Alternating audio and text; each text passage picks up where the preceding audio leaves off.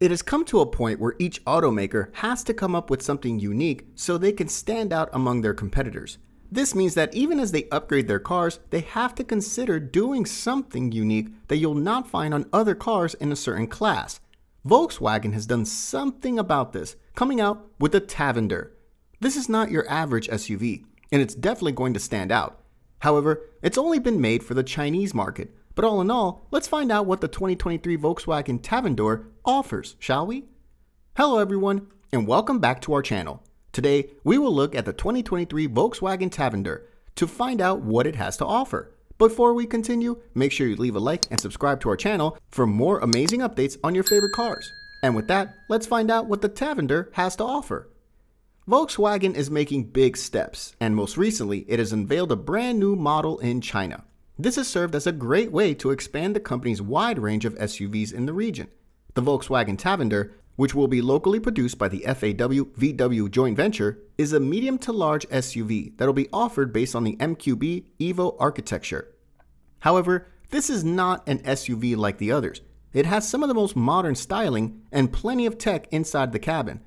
This is a car with the latest version of everything. This new model was leaked a few months ago, and from what we can already see, it has combined the design cues from VW's ICE-powered and electric SUVs. Right from the front to the side and onto the back, this car has a very modern design. When you look at the front, it's characterized by the horizontal body-colored stripes on the grille. This looks similar to the LED element that is just above the main headlights, which serves as an extension towards the profile. This then spreads through the Piaggio 2008 inspired bonnet shut line. The profile of this car has an immaculate design with a window line similar to that of the Audi Q6. The rear end is reminiscent of the ID range of models, but Volkswagen has done its best to make it as unique as possible. To achieve this, they've added LED graphics on the full-width taillights, which are unique to the Tavendor alone. They are of two trims, of which the R-Line trim is the one that leaked. The R-Line trim features a sportier design for the bumpers and large diameter alloy wheels. Volkswagen has done its best to make it stand out from its competition, and so far we can tell that they are already ahead of other cars. The Volkswagen Tavendor is based on a stretched version of the tried and tested MQB Evo architecture. Because of this, the FAW-VW Tavendor measures 4,936 millimeters, 194.3 inches in length, 2,015 millimeters, 79.3 inches in width, and 1,756 millimeters, 62 inches in height. In addition, it comes with a wheelbase of 2,980 millimeters, 117.3 inches. As predicted before, the wheelbase of the Tavendor is identical to that of the mechanically related but slightly longer Terramont, sometimes referred to as the Atlas, and the Talagon flagship. However, the Volkswagen Tavendor is about 58 millimeters or 2.3 inches longer than the more premium MLB Evo-based VW Touareg. The outside is already awesome looking, which leaves us to guess what the interior of this massive SUV looks like. And since Volkswagen does not disappoint, they outdid themselves with the interior. The dashboard has a familiar look with VW's signature digital cockpit that houses a 10.2-inch instrument cluster. Alongside this is a 12-inch infotainment touchscreen still on the same panel. The dashboard's minimalist design is combined with a high-mounted center tunnel. This features an open storage compartment where you can hide some of your essentials. The panoramic sunroof and the light-colored fabric upholstery both work together to add charisma. There are a lot of VW models in China, and just like most of them, the Volkswagen Tavendor will be fitted with the non-electrified turbocharged 2.0-liter TSI 4-cylinder engine. This will be available at two different power levels. There is the base level, which will produce about 183 horsepower, and then there's the more powerful variant, which will produce about 217 horsepower. No matter which engine you decide to go with, it'll be exclusively paired with the 7-speed DSG automatic transmission, which will then work together with the engine to send power to either the front wheels or all four wheels, 4Motion. There are a lot of things that we'll see on the Tavendor that you've probably never seen on any other car. But before we find out what that is, it's important to note that the FAW Volkswagen unveiled this new 5-seat SUV named the Tavendor, or Lan Xun in China, on August 29. According to the automaker, they are hopeful that the car will be launched by the end of 2022, which is not far off from now. The automaker said that Volkswagen's new SUV would come in two appearance styles. There will be the regular version and the R-Line kit version. Now, the Tavendor is said to be the very first Volkswagen model to feature full-body exterior ambient lighting.